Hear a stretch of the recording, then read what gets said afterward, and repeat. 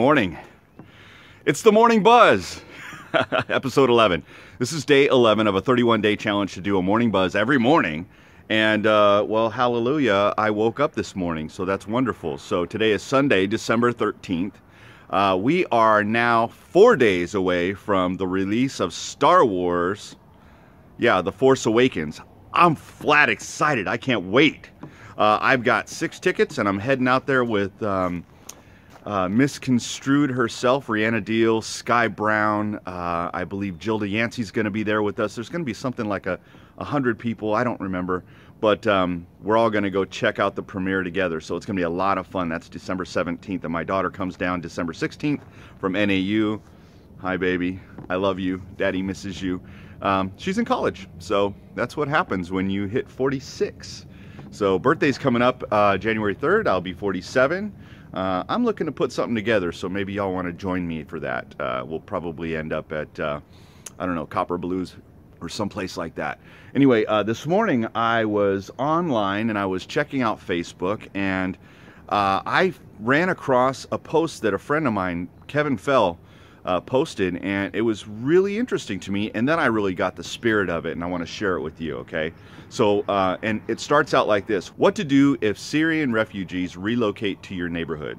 It's kind of like a list of things you should do. So the first thing is bring them food, clothes, cooking utensils, bring hygiene products, books, toys, or shoes. Bring them things that they might need. Apart from your genuine friendship, this is what they'll probably need. And by the way, I believe that this is the true spirit of America, and you never know, you might just touch someone's heart.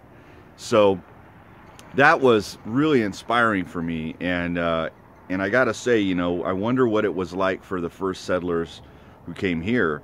Were they greeted? Were they welcomed? Were they accepted? And I believe they were. But this is our shot. This is our shot to make something good. Not make it right, but make it good, because the people of Syria are really, it's bad. It's the only thing that I can say, because I don't know a whole lot about it, but I do know that, if you're leaving your country because people are trying to kill you because you don't worship the same way they do, or any number of reasons, whatever the reason is, wouldn't it be great to show up to a country that says, you know what, come on in, we'll take care of you. A lot of people have the problem with, well, they're Syrians and they're probably, terrorists and everything else. Well, if they are terrorists, we're going to have to deal with them. And that's another reason why gun control should stay the way it is. The gun laws should stay the way they are. And that Americans should, be armed. And we should be armed in public. I wholeheartedly agree with what Sheriff Arpaio says about that.